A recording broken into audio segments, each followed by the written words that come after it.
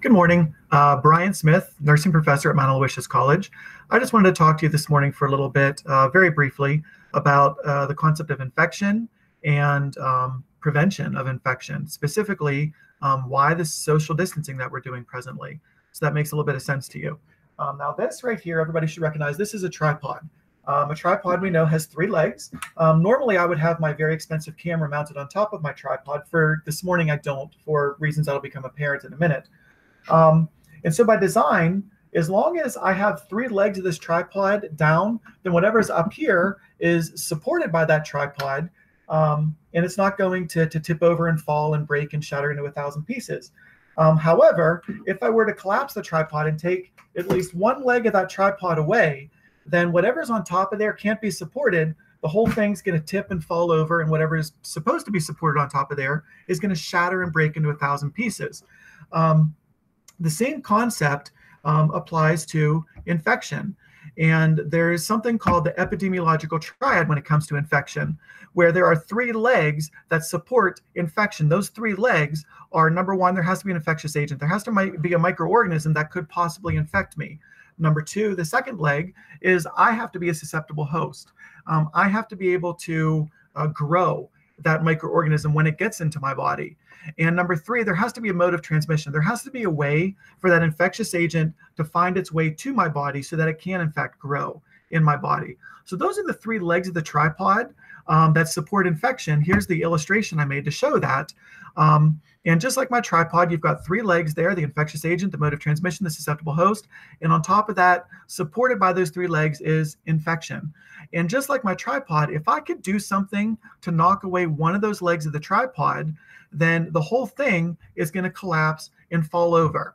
Now, there's a very small statistical chance that maybe the planets are aligned just right and the weather conditions are just right, that if I take away 1 leg of that tripod, the thing might just balance on 2 legs for a little while and still be supported.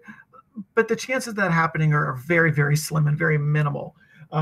So theoretically, if I could knock away 1 leg of that tripod, the whole thing is not going to be able to be supported. It's going to collapse and fall. And that is, in fact, how we prevent ourselves from becoming infected. Every measure that we use to try to keep ourselves from getting an infection all come down to eliminating at least 1 leg of this tripod. Because if I can knock out 1 leg, and it doesn't matter which leg I eliminate, if I knock away 1 leg of the tripod, the whole thing's going to fall over and collapse. And so let's talk about first the infectious agent. So there are strategies that we use to try to eliminate the infectious agent. Hand washing, number 1 intervention. So whenever I'm working with the patient, I go into the room. After I leave the room, I hand wash to get rid of any infectious agents that might be on my hands. I use hand sanitizer to kill any infectious agent that might be on me.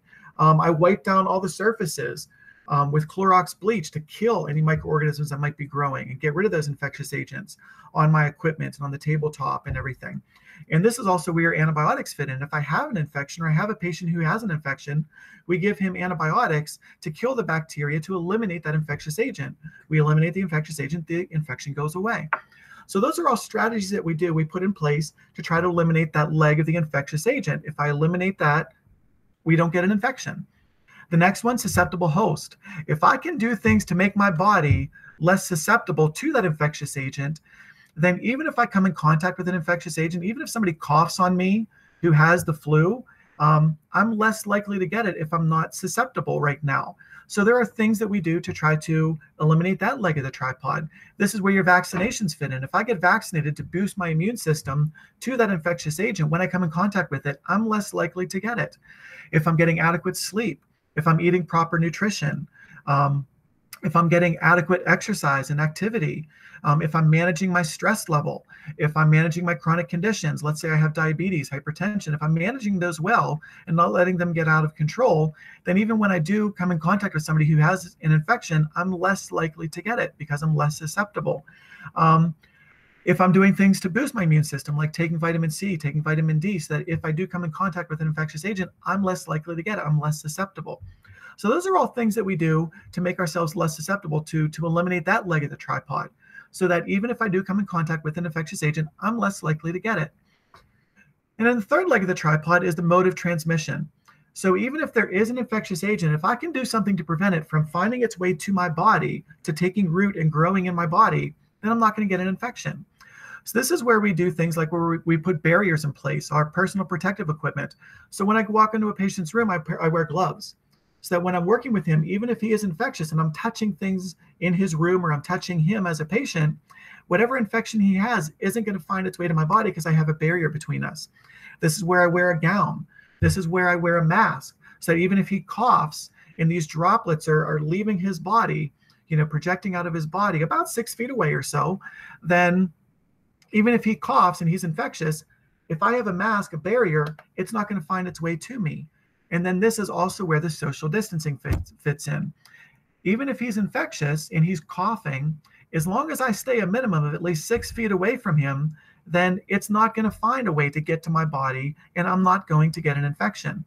That's why the present social distancing measures are effective at minimizing the risk of infection.